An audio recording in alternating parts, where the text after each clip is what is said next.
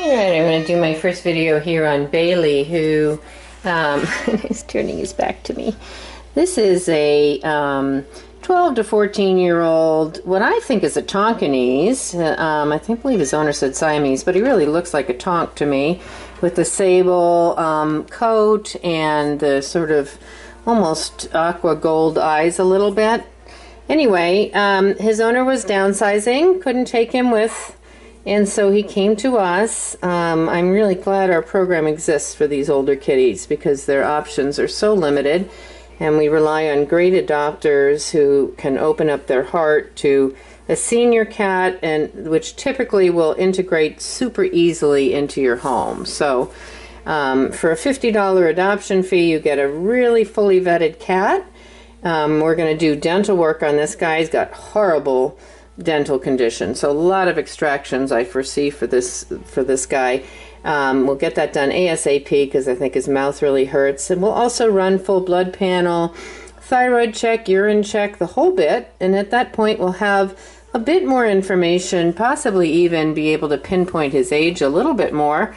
Hey, honestly, his coat is pretty soft. I don't see any kidney signs, so I'm very hopeful that we're more on the sort of 10 to 12 age, but cats can live, you know, up to 20 or so. So regardless, I think this is a geezer who has got some good years ahead of him, particularly once we get those teeth fixed for him. His eyes are a little squinty. That's related to the dental issues and the infection in his mouth. He's pretty sad. That's not unusual. He's had the same home all these years, and now here he is. He's caged at this time. We have to do that at first because I've got to get him eating and drinking and feeling okay before I couldn't consider integrating him down in group living. So we're relying on our great adoptive pool to find somebody who loves the geezers, is willing to give a fully vetted, lovely cat that probably will be quiet, affectionate, and love to sit on your lap, a home.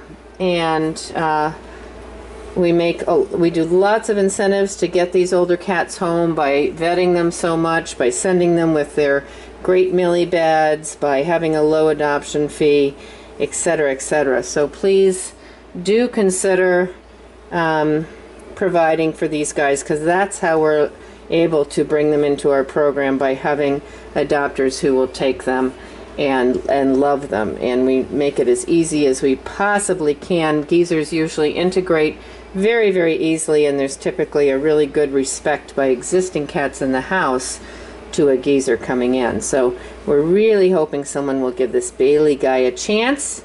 2 weeks he'll be ready to go. That's September 12th.